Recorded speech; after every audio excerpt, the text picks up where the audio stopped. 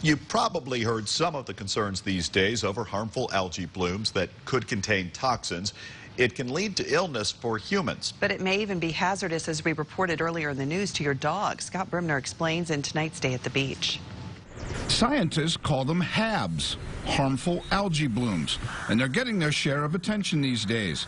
In large clusters, they're called blooms, sometimes looking like seaweed, sometimes like pea soup.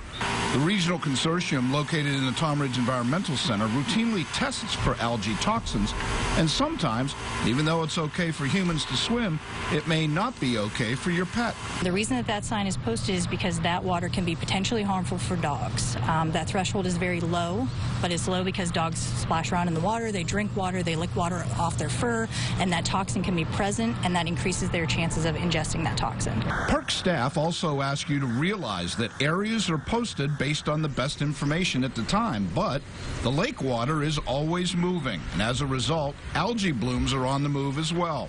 So use the signs and something else, too. Use common sense. If you see a sign, please don't go around a sign, and obey those signs. Some facts about HABs, harmful algae blooms. Algae are single-cell organisms that can multiply rapidly in the right conditions of sunlight and nutrients. Dense formations are called blooms, and while some blooms carry toxins, others do not.